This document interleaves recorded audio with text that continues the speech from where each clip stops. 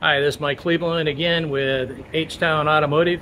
Going to do a review on a 2,000 watt inverter. It's a Champion. Had a problem with it. I've been running this thing hard for about 2 weeks.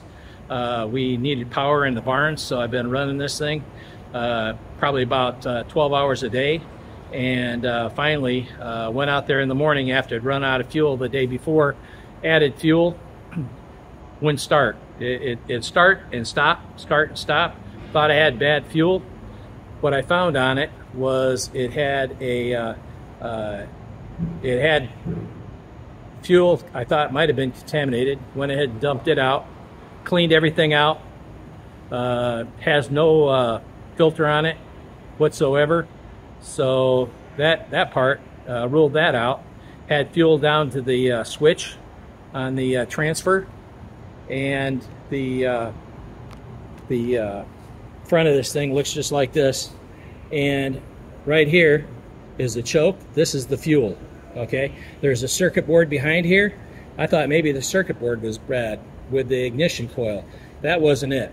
This thing would start, it would shut off, start, shut off, and what I found was this right here. That's in the exhaust tailpipe. This is the spark arrestor, totally plugged up, caked up.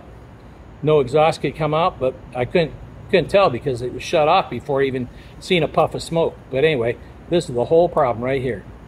So if you have one of these Champion inverters or an inverter with start and stop, you might want to check to see if it has a spark arrestor. Right in the end of the tailpipe, that's what it looks like. Goes right in here. There's a little set screw. Take the set screw out, and that's what I found. So I hope this YouTube helps people out. And like I said, this little Champion 2,000 watt inverter. So like and give me a comment if this might have helped you out. That's my intention, to help people out. Talk to you the next time.